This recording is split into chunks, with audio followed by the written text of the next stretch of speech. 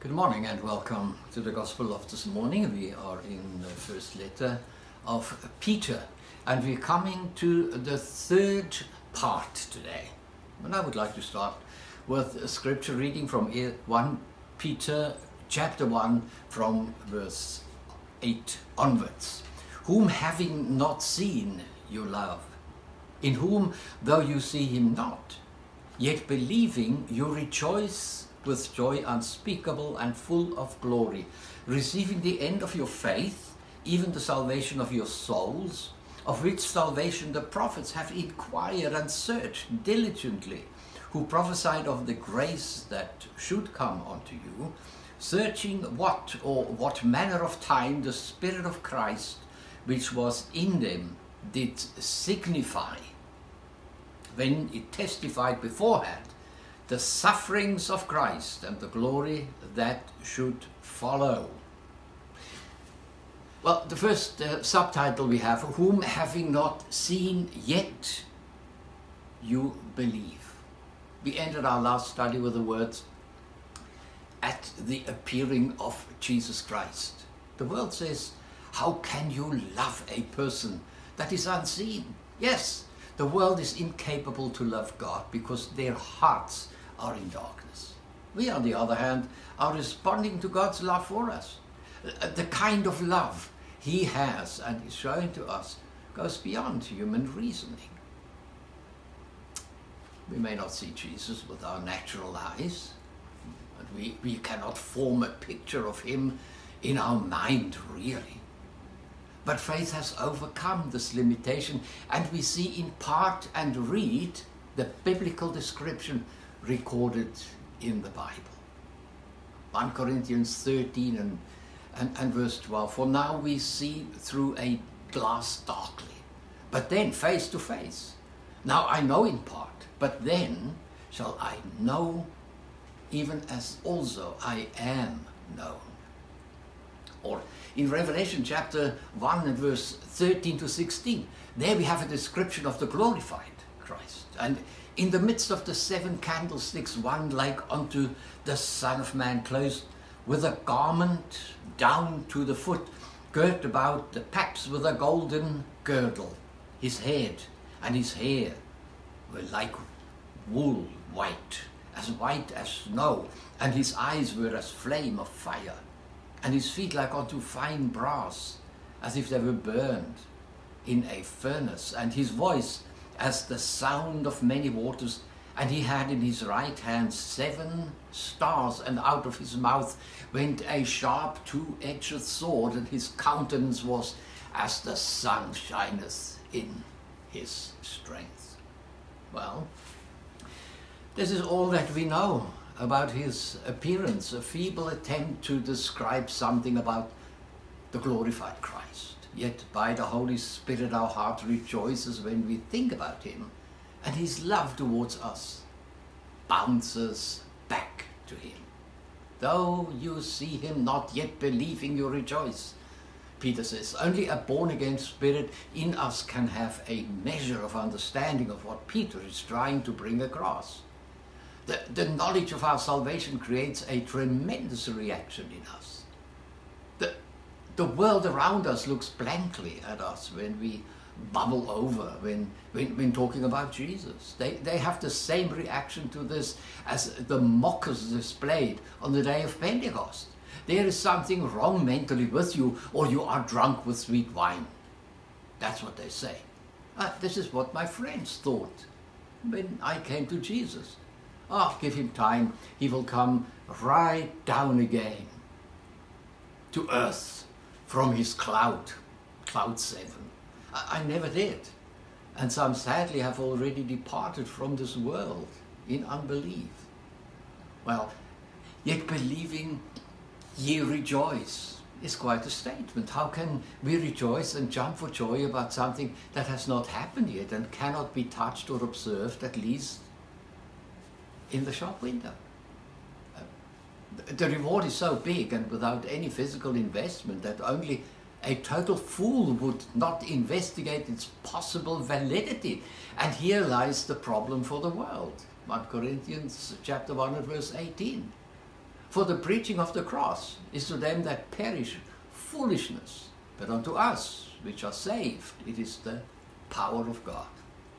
They think we are of low IQ because the cross makes no sense to them.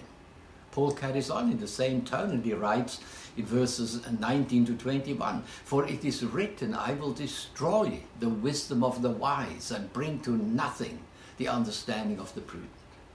Oh, where is the wise? Where is the scribe? Where is the disputer of this world? Has not God made foolish the wisdom of this world? For after that, in the wisdom of God, the world by wisdom knew not God. It pleased God by the foolishness of preaching to save them that believe. Absolutely incredible. What is my advice to the unbeliever?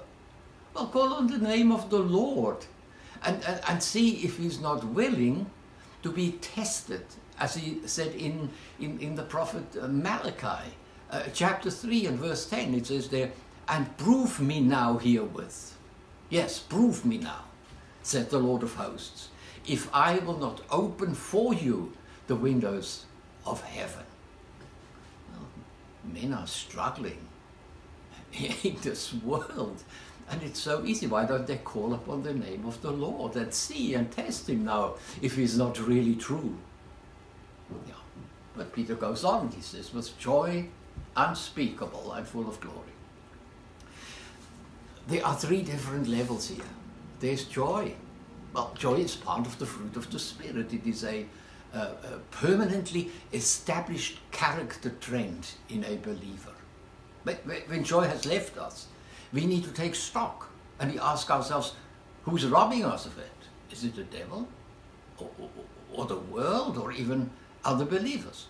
Then we deal with it. If it is the devil, we rebuke him in the name of Jesus and oppose him by the blood of Jesus. If it is the world, well, we simply have to realize that we are too much in it still. Well, is it the church that destroys my joy? Well, then it is time to leave. The joy is my barometer of faith and salvation. That's what I believe. And then we have joy unspeakable. The heart is deeply touched through an event and we are overwhelmed for a moment. It can be because of an act of kindness or a revelation by the word of God, a song or a psalm, even a healing, divine healing, a deliverance from oppression, etc. Nevertheless, it will subside and settle into a space of that permanent joy of fruitfulness. Well, the third one is the joy full of glory. It is when God, the Holy Spirit, comes to visit and puts his hand on our shoulder. It is what we call a hagio moment, when word and spirit pays us a visit. Let's see it from Scripture. Revelation 1, chapter 17. "And when I saw him, I fell at his feet as dead. And he laid his right hand upon me, saying, Fear not, I am the first and the last." It happened when the prophet Isaiah, when the temple was full of the glory of God, and he cried out in Isaiah 6:5, "Then said I, Woe is me, for I am undone, because I am a man of unclean lips, and I dwell in the midst of a people of unclean lips." It happened 3 times in my own experience. Sinful flesh cannot stand in the presence of a holy God. It makes us totally uncomfortable and we want to go away. Yet people constantly pray for it, not knowing what they ask for. During the Welsh revival, people were drawn by an unseen hand into the churches, then clinging to the pillars, pleading with God for mercy because they were made aware of their sinful nature, being confronted with the Holy Spirit. Receiving the end of your faith, the salvation of your soul, says Peter. Faith comes to an end when hope is becoming a reality. That end for us is the permanent state of our salvation, when nothing can change that status. Now we can still backslide. We have it People make a start with the Lord Jesus, and then a little while later they cool down and eventually fall away. Often it is people who create in their mind their own Savior, and eventually this shepherd cannot live up to the Word of God. The demands that the real Jesus makes on them are just too hard. Well, I made a painting on this subject called The Painted Shepherd. You can paint him your own way, and you can hang in wherever you wish. The true shepherd, he gives his own life for the sheep. And the heathen creates an idol. And the wolf is coming to eat the sheep. The true shepherd, he carries the sheep and the lambs on his shoulder when they're tired. And this is the real Jesus. Until next time, God bless you. Amen.